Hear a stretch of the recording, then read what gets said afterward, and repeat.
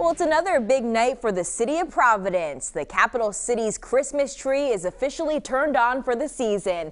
Thank you so much for joining us. I'm Sheena Losciuto. You might recognize some of the big names at the downtown ice rink, too. 12 News reporter Joe Cortez spoke with organizers and Olympic gold medalist Nancy Kerrigan. Right now, he's in Providence. Hey, Joe. Hey, Sheena, it was a beautiful night down here and still is. We saw the tree line up just a few hours ago. Everything from warm beverages to some live music and a few of the top skaters in the United States putting on a stellar performance. On the first Sunday in December, people from all over gathered to watch downtown Providence light up for the holiday season. 3, 2, 1, light the tree! It's been great. It's been a lot of work. We start planning it in July, and there's just a lot of details, but everything's come together really nicely, and we've got a beautiful night, and we're thrilled to be here.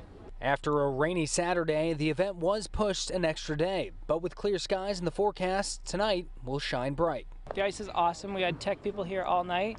Mother Nature has cooperated, and we couldn't ask for a better night.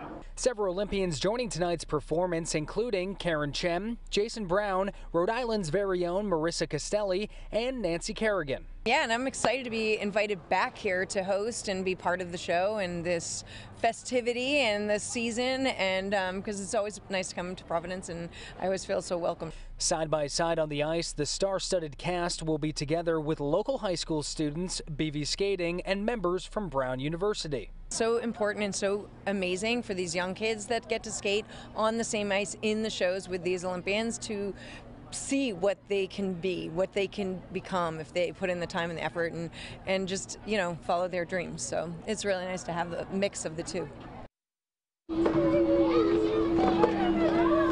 And there was so much to take in tonight, everything from people swarming all around and a lot of cheers going on. We also caught up with Olympic figure skater Jason Brown on what it was like skating with some of these young stars. We'll hear more from him at 10 o'clock tonight.